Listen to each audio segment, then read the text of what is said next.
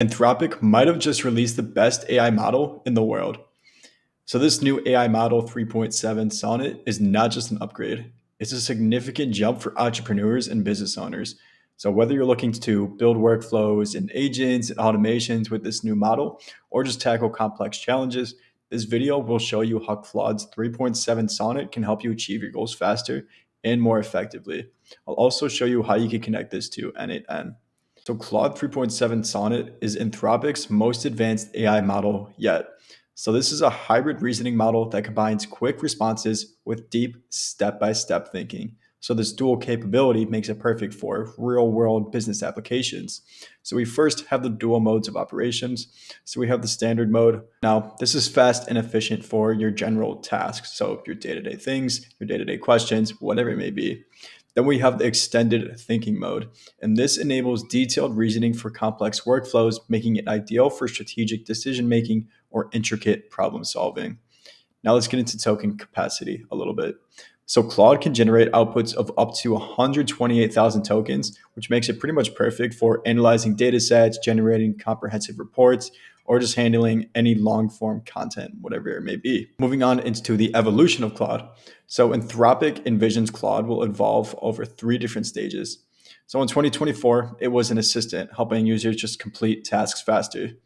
This year in 2025, with 3.7 Sonnet, this is a collaborator, capable of taking out entire tasks autonomously and saving hours of time.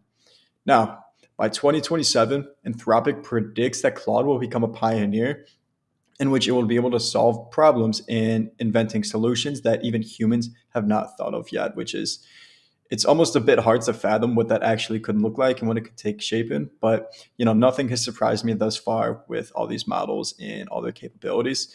So really interested to see what that will look like. Now, let's see how Claude 3.7 actually stacks up against other leading models like OpenAI's o1, o3, DeepSeek, all of that.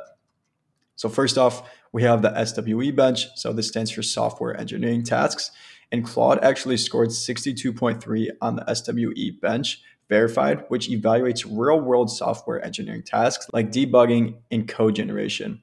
Also, with custom scaffolding prompts, this score rises to an impressive 70.3%, which outperforms OpenAI's o1 by over 12% and DeepSeek's R1, which I know a lot of people don't really use R1 nowadays, but it's worth mentioning. It beat them by 15%.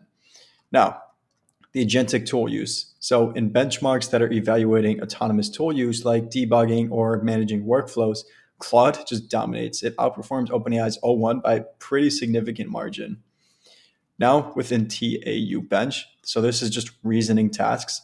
So on the TAU bench, which measures logical reasoning and decision making, Claude delivers state-of-the-art results, outperforming OpenAI's o1 by approximately 8%, which is pretty crazy because o1 just was released not too long ago. So in summary, Claude leads in coding and reasoning heavy tasks while remaining pretty competitive in math-specific benchmarks. Now, let's talk about pricing and features.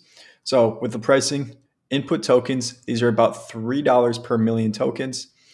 Outputs, including thinking tokens. So this is about $15 per million tokens.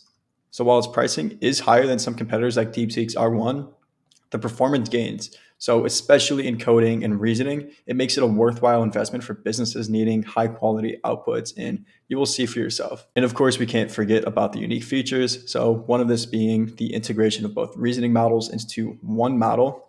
We also have fine-grained control over thinking budgets via API and exceptional coding capabilities with tools like the Claude Code, which is pretty cool myself. I highly recommend you check this out as well. But now I would just like to show you guys how you can actually connect this to n8n and start using it today to start building out any agents, start automating any of your tasks. If you require anything that may be pretty thinking heavy or any reason demanding tasks, then I'm going to show you how you connect this in about 5 minutes.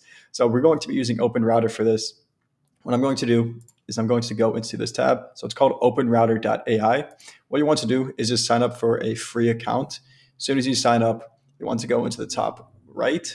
And if you go into keys, you're going to go ahead and create a new key. So I already have mine connected. So what you will do, I'm going to disconnect this really quick. I'm going to find OpenRouter. I'm going to go into my settings and you'll just paste that API key right in here. Now I already have mine connected, so I'm not going to worry about that. And I'm just going to plop that again.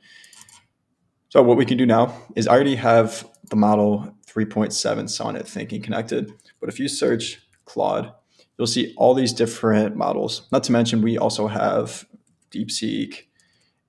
So if we search DeepSeek, of course I can't spell right now. So we have R1 in here. We should have O1 if I keep scrolling down. Now it looks like O1 is not released on OpenRouter just yet, but we should have OpenAI as well. Not that we're focusing on it. So it has O1, O1 mini, O3 mini, all that stuff. So we'll just focus on 3.7 Sonnet thinking. But now let's just open up a chat and let's just see how this actually works. So what I'm going to do, I'm going to paste something in. I'll expand this a little bit further. I'm saying we're launching a new product targeting small business owners who want to improve their productivity. The budget is $10,000 for the first month. Suggest an optimized marketing strategy that includes ad platforms, content ideas, and audience targeting. I'm going to paste this in and let's see what the response. Okay, so here's what it came back with. Here's the marketing strategy for small business productivity product. Thank you for sharing details. Here's the target audience profile. So small business owners who manage teams of 1 to 50 employees. It gave us recommended marketing channels and budget allocation. So it divided up LinkedIn advertising. It spends 2,500 or it recommends 2,500. So Google Ads, 2,000, Facebook, Instagram ads, content marketing, email marketing, influencer partnerships. Interesting. Then we have the content ideas. So problem solution content, comparative content, educational, and all that. So we could scroll down a little bit further. We have the success metrics to track. So, I mean, I would argue that this is a pretty impressive response. So me, myself, I switched immediately to using Claude 3.7 in terms of using, OpenAI or Perplexity instead. So I would recommend that you at least try out Claude's new model and see for yourself how capable it actually is to, automate any of your tasks or answer any of your questions that you may have, whatever that may be. But yeah, this is essentially how you can connect this to n8n. So from here, you can allow some pretty expansive reasoning capabilities. And, if I wanted to, I could send off emails. I could connect this to my calendar. But yeah, the world is pretty much yours when it comes to determining what you would like to automate and which agents you would like to build out. But in any case, super quick video. I just wanted to show you guys how you can actually connect this to n8n and share some of the recent news about 3.7 Sonnet and all its benchmarks. But in any case, if you guys are interested in seeing more content like this, then drop a like, drop a comment, please subscribe, and I will see you in the next video.